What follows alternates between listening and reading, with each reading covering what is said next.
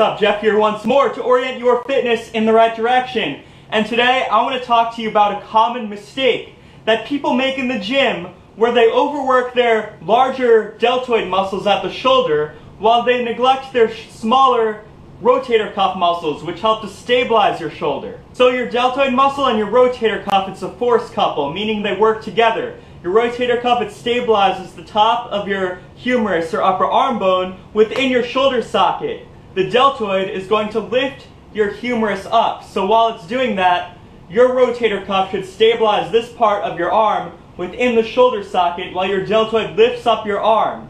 So this should not come out of your shoulder socket, the top of your humerus, while you're raising your arm up.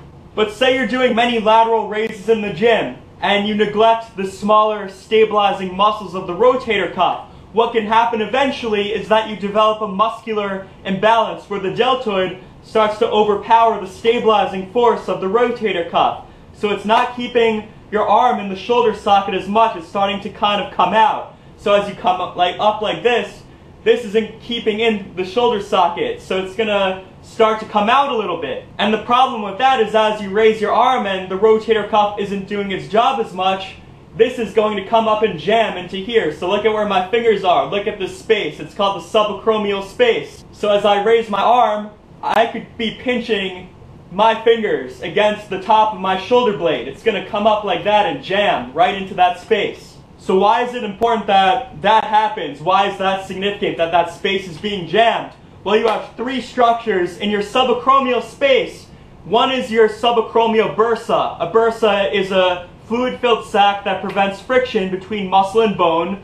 Then you have your long head of the biceps tendon, and you have your supraspinatus tendon. The supraspinatus is one out of your 4 rotator cuff muscles. So if this keeps getting jammed, that subacromial space, those 3 structures are going to get pinched upon again and again, and they're going to become irritated. So when these structures get jammed enough and they get irritated, then you're going to develop something called shoulder impingement. And you definitely don't want shoulder impingement. It's going to limit your ability to work out, and it can eventually lead to a rotator cuff tear. Because stage 1 of shoulder impingement is you have pain in your shoulder with exercising. Stage 2 of shoulder impingement is you have pain when you're not exercising, you're just moving your shoulder, and you start to get limitations in your movement.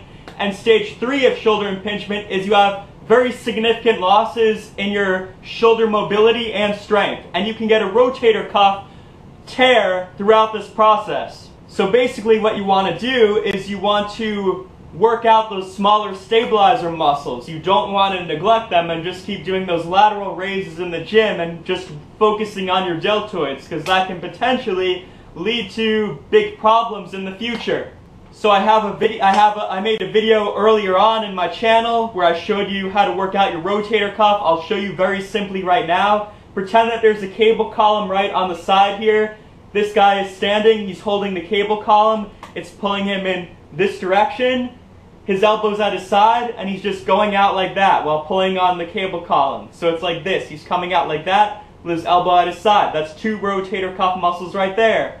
Then pretend that the cable column is here. He's standing. He's holding it. He's coming in with his elbow at his side. That's another rotator cuff muscle. That's 3 out of your 4 rotator cuff muscles right there. So that's a very easy exercise you can do in the gym at the end of your workout. And that should help you prevent any shoulder problems in the future by keeping those smaller stabilizer muscles strong so your bigger, more powerful muscles don't create instability and destabilization in your shoulder. Alright guys, this has been Jeff once more, orienting your fitness in the right direction. If you like this video, you know what to do. Thumb it up, comment, subscribe to my channel, all that good stuff, and I'll see you guys later. Thank